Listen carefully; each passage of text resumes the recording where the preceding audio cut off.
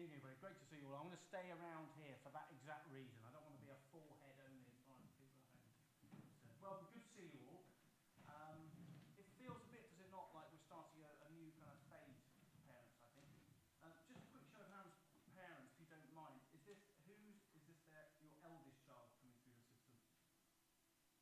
Okay, thank you. Hands down. Who have you been here before? This is not. Okay, great. So there's like a mixture. What I thought, I'm not going to talk about the details about choosing GCSEs. I'm going to leave that to Mr. Bush. We're going to hear from Tom and Amelia, some Year 10 pupils, to hear how they made their decisions. I want to try and just set a little bit of wider context, really, as to where are the pupils in their kind of educational journey a little bit. And I'm going to use an analogy of a tightrope walk from being a child to being an adult. And it's my view that when you enter Year 10, you're probably right in the middle of that tightrope, where the wobbles are at their greatest. It's a really tricky stage. The hardest stage, I think, of their teenage years, Year 10. If you talk to any teacher, they'll probably say that's true.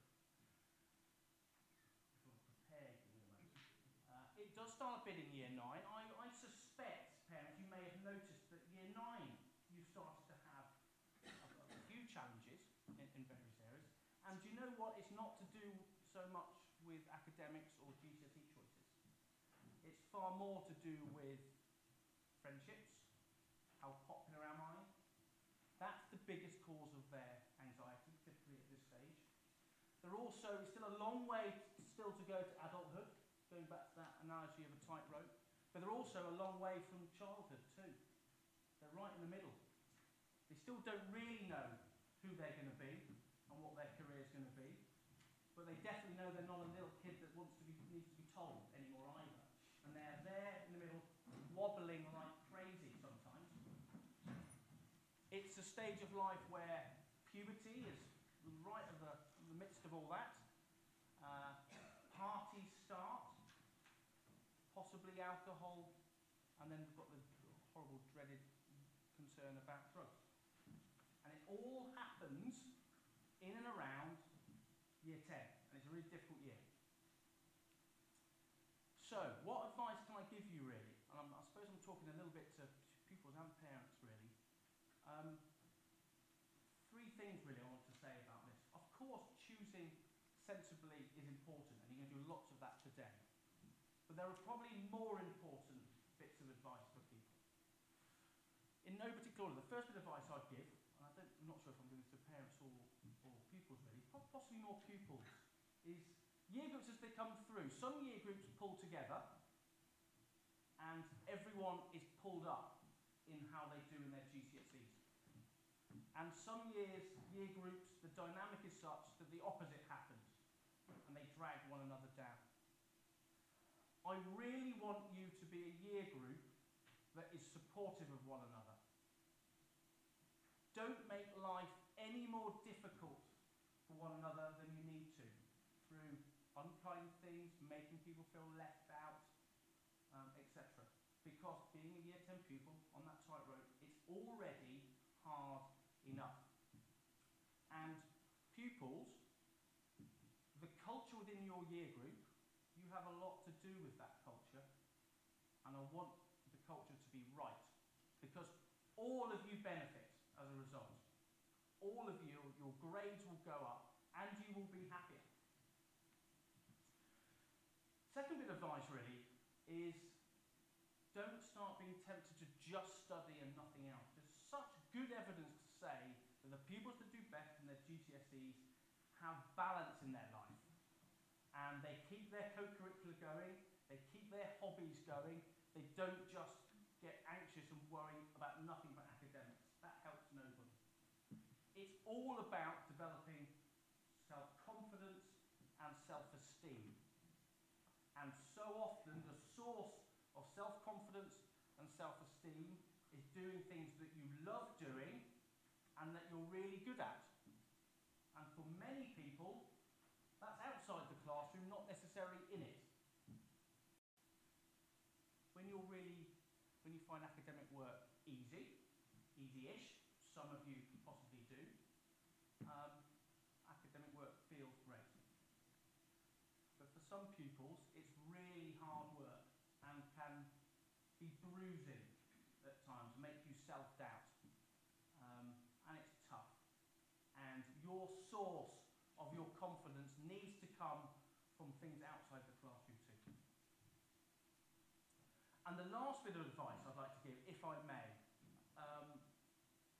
is the importance of your attitude and how hard you work. What grades you end up with at GCSE is so much dictated by your attitude to every day you spend in school. I've been teaching for a number of years now. Mr. Bush has been teaching for even more. And through sheer hard work, fantastic attitude of making every lesson count, some pupils that find academic work difficult end up with some fantastic GCSE results for them, and we're really, really proud of them. Some bright pupils, or reasonably bright pupils, mess around, don't work very hard, worry about that later, and they underperform. And they don't need the school to tell them they've underperformed on results day, at the end of year 11. They know they've underperformed, and it will really irritate you. So don't make that mistake, okay? The difficulty sometimes, though, is for those that find academic work hard, is when you work hard and still don't do very well, it doesn't feel great, and there's always that temptation for you to take the easy option and stop trying. And that is I must urge you to not do that. You're not failing if you're working hard, okay? And trying your best. So, I don't know if that's helpful or not. I just want to set that wider context. Don't worry too much about these choices in some ways. You go with your heart, pick the right choices. Your success will come due to your attitude, your hard work, the support of your peer group, and keeping your hobbies and interests going all the way through school. I hope this is a really useful evening for all of you. Ask lots of questions, pupils. I want you to be really involved with these decisions and listen to some very good advice from Mr. Bush, Tom, and Amelia. Okay, thank you very much for listening.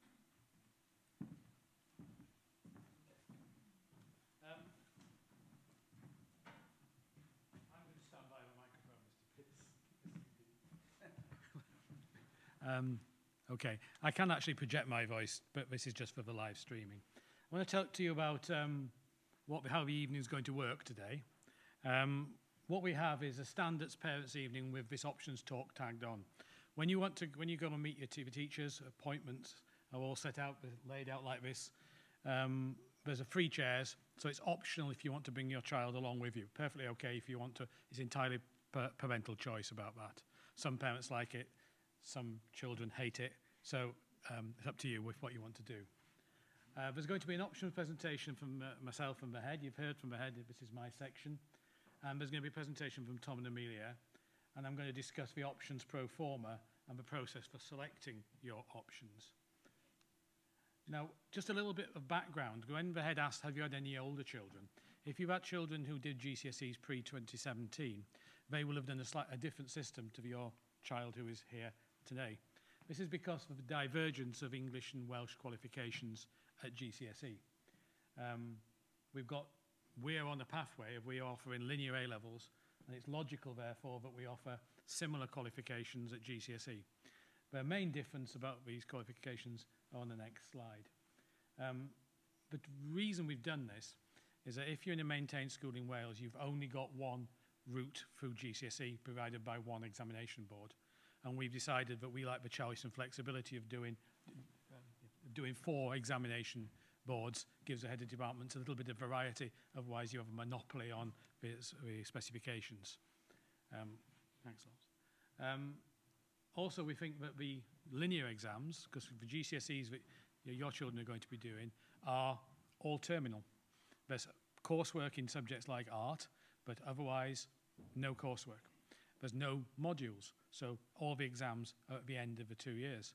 Now, there's a lot of debate about which is better and which is worse, but we think that these linear exams they help to develop the children in preparation for university, because universities tend to have more linear type exams and assessment modules. We're also wanting to stick with the majority of GCSEs. So there's about 500,000 kids in the cohort, and therefore we're with the majority of the UK rather than just being within Wales. So there's the summary of the English Pathway GCSE. Increasing stretch and challenge is something I didn't mention. Slightly more content, so be aware of that. And then there's the grading, which is most interesting, because we're into probably familiar with an A star to E grading, with A star to C as a pass grade. That's completely gone. It's phased in, first of all, with English in 2017. Then it was everything in 2018. So now all the grades that you're going to get in 2019 to 21, heavens, that's going to be 9 to 1s. And I'll explain the actual grading system next.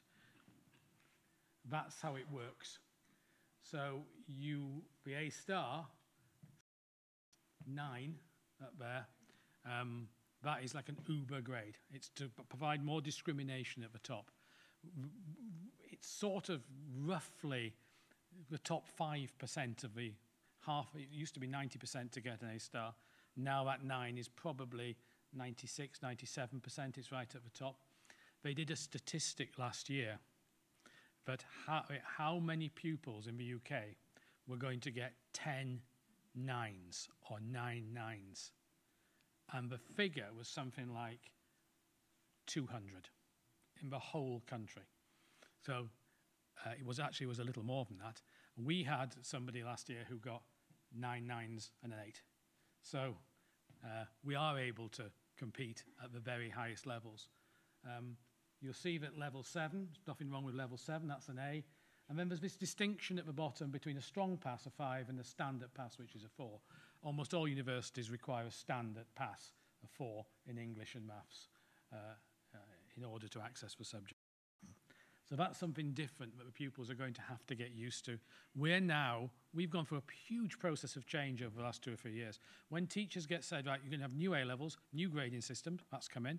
You're going to have new GCSE, new grading systems. These are going to be phased in over 2016 to 20. It's been a huge amount of work for us in the school in order to transition our pupils to these new GCSEs. We think we've done it successfully for this reason.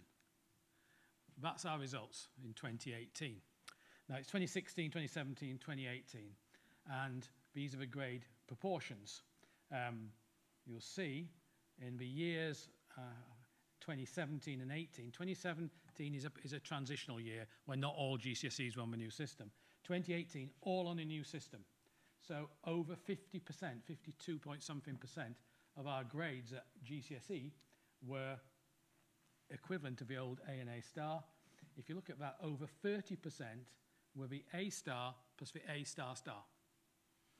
This was a group, cohort, not dissimilar to Christ College cohorts that I've known over many, many years. Very similar to the cohorts of year 10. Now, if they can achieve this sort of results, this is what Mr. Pearson is saying, this is the thing that your children should be aspiring to. These are the results that you should be able to get, but you won't get them if you don't work. I guarantee that talent without work won't equal success. Okay, that's absolutely certain. You're never going to wing it on these GCSEs. They are too difficult. The other thing about linear GCSEs is you're working on year 10. You have to start taking notes in year 10, getting good resources together, because you're going to have to be retested. So there's lots of tests in year 10, isn't there? Lots of tests. And we're very proud of those. We think those are fantastic results and comparable to anybody else in Wales. Better than most in Wales. And we're also going to talk about option blocks. These are the option blocks. Option blocks are constructed to allow me to write the timetable. There's a principle within the option blocks where we try to allow, for example, 2 languages, or if you're really good at, you really like humanities, you've got religious studies, you've got geography, you've got history. We have block D for the creative subjects. We try to, we've got a high demand for geography and history because they're 2 of our sort of premier subjects which lots of people do and lots of people can access. So that's why they're appearing twice And geography appears twice, it appears 3 times actually, in order to give some more flexibility. I would love to be able to say to you, what do you want to study, and I'll do it for you. But that's not practical within a small school. So you have to make some choices. We make ours in year 9. Some schools make their choices in year 8. So at least you're a little bit further along the journey before you have to make that. Are these blocks, you're going to ask me, are these blocks flexible? There's bound to be somebody asking me that. I've actually written the 6th form timetable, so I know how it's structured. Do come in, don't hide in the card. So I know that what I can do with this. I mean, if there was, for example, a great outpouring of demand for one subject to move, I might be able to look at it, but I couldn't make any demands. But you have to let me know in your option form. I'm sorry, I won't be able to meet everything. I'll try what I can do, but I can't meet everything. So in order to then make that choice, what should you actually do? Well, just to reiterate what the head said, you've got to enjoy the subject. Children who do subjects because they think they have to, or because the parents tell them, or because the parents said, I was good at that subject at school, so I can't understand why you aren't, so you're going to do it. That sort of advice doesn't usually help. Pupils know their own minds pretty well, as the head said. Should I consider careers at this stage? Don't project yourself too far forward in the next journeys. I want my child to be a, therefore I will do this. Look at their strengths and weaknesses and build on these. And then the decisions that you make in subsequent, what will happen is you'll make decisions again at A level, and you'll make decisions again at university, and your child's careers and chosen pathways will emerge. They're very difficult to force down at this stage. But if you want any advice, do come and ask. Am I good at this subject? It's really obvious. If you've done it and you've got lots of good grades in your grade review, that's probably indicating it's something you're going to do well at GCSE. So am I good at it? Yes. Do I like the look of a GCSE course? Look at the booklet. It's a little bit more detailed. It will give you the structures. Is that what I want to study? Look at the history course. Do I want to do those courses? Look at the geography. Where do I go? Do I want to do some practical field work? What's my opportunities in languages? Look in a little bit more detail, and don't always think of it as year 9. What's it like in year 9? Oh, it's going to be like that in year 10. It's not. It's going to be different. It'll be a little bit more focused, a little bit more targeted, a little bit more pressure, but there'll be also greater variety, I think, in some of the subjects than you're perhaps used to in year 9, because you're doing more of them. Whereas you might get 2 periods of art in year 9, you'll get 4 in year 10. Much more chance to develop your whole portfolios. Do I have a balanced combination? Because we have 6 compulsory and 4 optional, I'm not particularly worried about this. We all say, let's do a language. If you can do a language, fantastic. It will really add texture to your GCSE program, and it's something that's very valuable later. But if you can't do French or Spanish or Welsh, don't do it. Other blocks flexible, answer that. And avoid misconceptions. Misconceptions might be, that is an easy subject. Only a certain sort of pupil does that subject. You also need to think, I like that subject because I'm going to be taught by Mr. or Miss X. You might not be next year, so don't make your subject choice based on the fact you like the teachers. There'll be new teachers coming in, there'll be changes over of teachers within the school, so focus on the subject itself. And that really concludes my talk. I want to say where the teachers are, because we've had to slightly change this. At the end of this talk, this screen is magically going to go up to reveal downstairs we've got maths, English, and history. So those of you, you'll see the teachers, they've all got nameplates. In the gallery, which is the bit overlooking the chapel, we've got science. I've also put Mrs. Owen, who's Welsh and additional learning needs, because it's a little bit quieter up there. So if you want to see Mrs. Owen, she's up there. And then everybody else in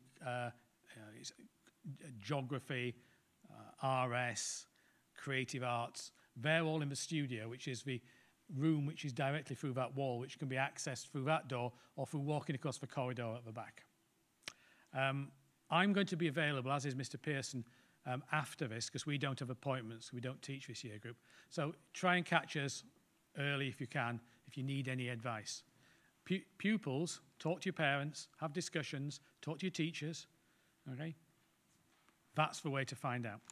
But I'm going to pass on to Tom now, who's going to talk about his experience.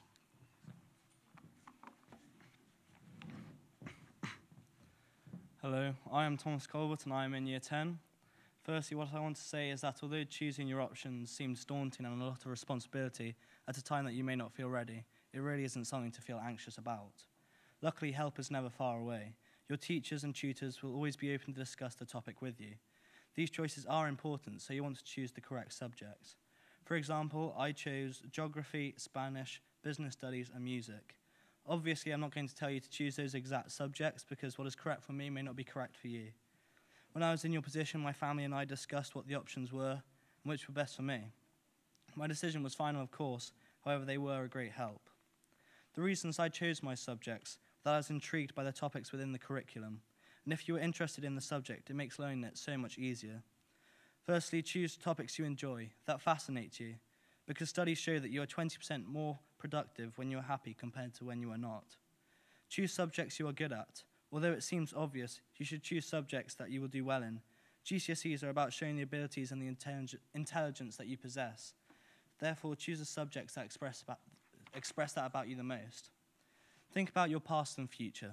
For example, I have played the guitar for many years and am now at an advantage for my music exam because I can read music and play an instrument. Also, think about what jobs you are interested in and what courses you may want to do at A-level, as far away as it may seem, because the GCSEs are foundations for your future. You can create new foundations later on, of course, but this is your first opportunity to make these decisions, and it's the start of your career. A good piece of advice is to talk. Ask as many questions as you can, to parents, older siblings, tutors, and older pupils within the school. Do not base your decisions on friendship groups or what everyone else is choosing, because you are unique. GCSEs are a level up, so you need to concentrate and work to the best of your ability, and you need to stick to it. There are plenty of other times for social. To conclude, I hope I have helped in some shape or form, that you can think about your decisions through a new perspective, and that you make these decisions stress-free. To reiterate, think about what you enjoy, are good at, and your past and future. I hope you think hard and make the right decisions for you. Thank you.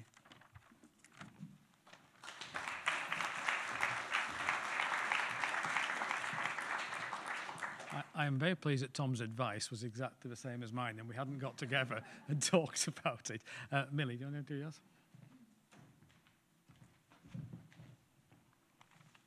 Hi everyone, my name is Amelia Giordano and I'm also in Year 10. Firstly, I'm just going to say me and Tom didn't compare notes on what we were going to say beforehand, so we actually ended up saying a pretty similar thing. So apologies for the repetition, but hopefully it means you can trust what we're saying a bit more. So a year ago, I was picking my GCSE options, which you all or your children are going to be doing soon, picking which 10 subjects to continue with the next 2 years. For my GCSEs, I take Spanish, RS, history, and photography, along with the mandatory English, maths, and sciences. There are a few things I think are important to bear in mind when making these decisions. Firstly, choose a subject you enjoy as your first consideration. You don't want to end up spending 2 years studying a subject you hated just because you thought it would be easy or because all your friends were taking it. However, it is also very important to play to your strengths. Take subjects you will be able to achieve in, that you're confident you can put in work towards and get a good grade at GCSE. Make sure you also reach out of your comfort zone and try something you might not have tried before. For example, I started taking photography this year, and I was worried I would be bad at it or I wouldn't enjoy it. However, it has turned out to be one of my favorite subjects, and I'm now considering it for A-level, so I'm very glad I went on a limb and made that choice. As you're choosing your options in the next few weeks, remember to think about what you enjoy, what you're confident in, and what new things you might like to try. If you need any advice, feel free to talk to my year and ask about the different subjects you're considering. See what your friends are choosing, but don't pick your subjects based on other people. Finally, don't stress about making your decisions, but make sure you take your time and consider your options carefully. Thank you.